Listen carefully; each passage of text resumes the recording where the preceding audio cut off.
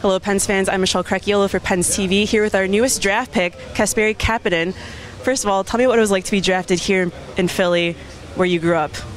I mean, it's special to be here in Philly. I lived here for 6 years. I consider this my home, and I was really excited to be here and be in the rink and see some new faces and old faces at the same time. So it's been a special moment for me. Yeah, and what was it like knowing that you were drafted by the Pittsburgh Penguins? I was really excited right away. I knew when Pittsburgh was thinking about it, I was talking to myself that that'd be a great place for me, and I'm really excited that they picked me, and they trusted me and believe that I could be a good player someday. And then just tell me about the kind of player you are, your strengths, weaknesses, and maybe the kind of player you compare yourself to, and that's already in the NHL now.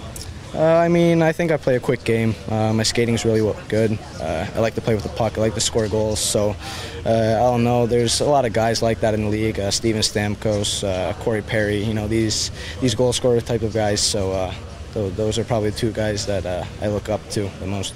Yeah, and your dad's longtime NHLer, Sami Kapanen. Just tell me what it was like having him in your life as an influence and getting to play with him the last 2 seasons over in Finland. Oh, he's taught me everything.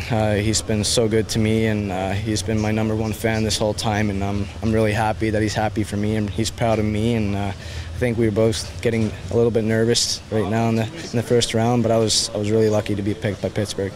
Great, awesome. Thanks so much, and congratulations again. Thank you.